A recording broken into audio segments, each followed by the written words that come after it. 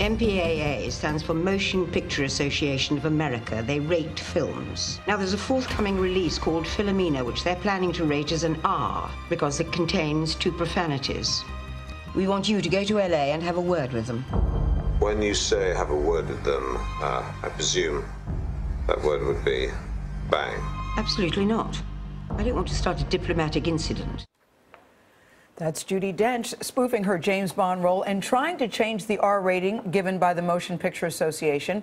Producer Harvey Weinstein, you may recall, he led that effort.